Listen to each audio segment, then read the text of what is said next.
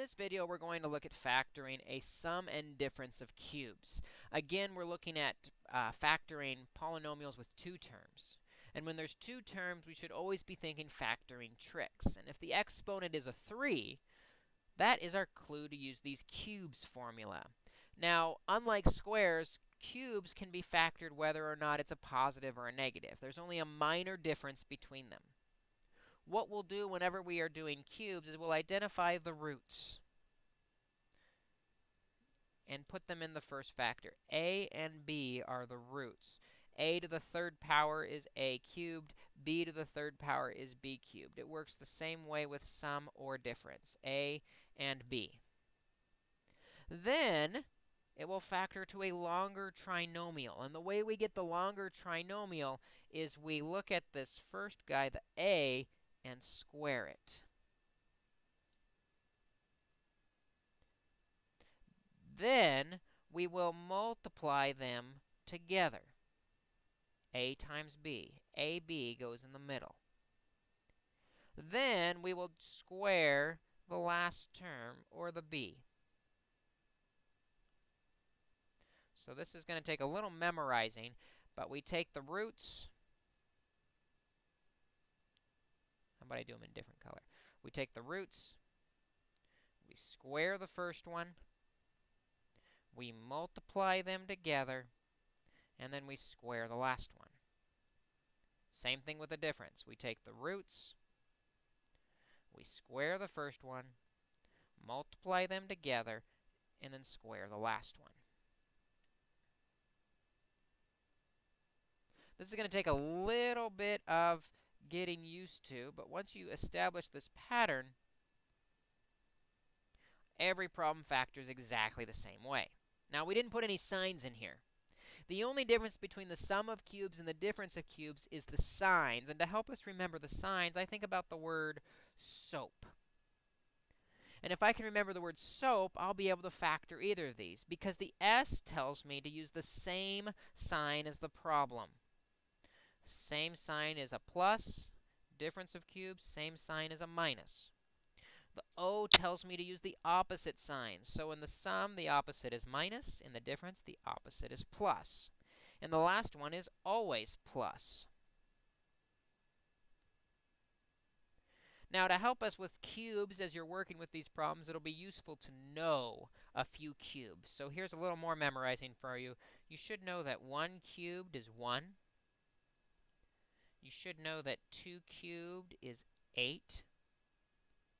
You should know that 3 cubed is 27. 4 cubed is 64.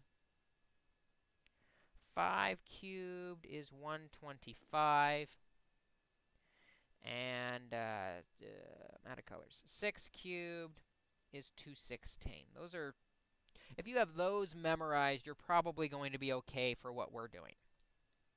So as I look at a problem like m cubed plus 125, I see two terms, so I'm thinking shortcut. I see cubes, and so I'm thinking cubes formula. The cubes formula says, well, what are the cube roots? What to the third power is m cubed? Well, m to the third power is m to the third power. And what cubed is 125? That's one of them I said you should have memorized. 5 cubed is 125. So now for the big one. We square the first term, m squared. Multiply them together. M times 5 is 5m. And we square the last term. 5 squared is 25. Then we use SOAP to fill in the signs. This is a plus, so same sign as plus. Opposite sign is minus, and the last one is always positive. This factors to m plus 5 times m squared minus 5m plus 25. Again, as always, we could check this by multiplying it out. M times m squared is m cubed. M times negative 5m is negative 5m squared.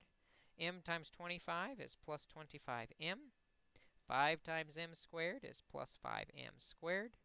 5 times negative 5m is negative 25m squared. Oops, just m, sorry. And 5 times 25 is positive 125. As we combine like terms, the m squareds will subtract to 0, and the m's will subtract to 0, and we're just left with m cubed plus 125, which matches the original problem. So the formula does work. Let's try this one. 8a cubed minus 27y cubed. Well, we're two terms. We're thinking shortcuts. We've got some cubes, so let's see if the cubes formula could work. What is the cube root of 8a cubed? What to the third power is 8? 2. That's another one of those I said you had to memorize. And of course, don't lose the a. What to the third power is 27y cubed? Well, we'll say 3y. 27 again is one of those I said you should memorize. And now that we have those, we can fill in the big trinomial by squaring the first term. 2 squared is 4a squared. Multiplying them together, 2 times 3 is 6ay. And squaring the last term. 3y times 3y is 9y squared. Just have to fill in the signs with SOAP. Same sign as the problem, minus. Opposite sign as the problem, plus. And the last one's always positive. We have our final solution, 2a minus 3y times 4a squared plus 6ay plus 9y squareds. Formula takes a little more to get used to, but once you do, factoring a sum and difference of cubes is very, very quick.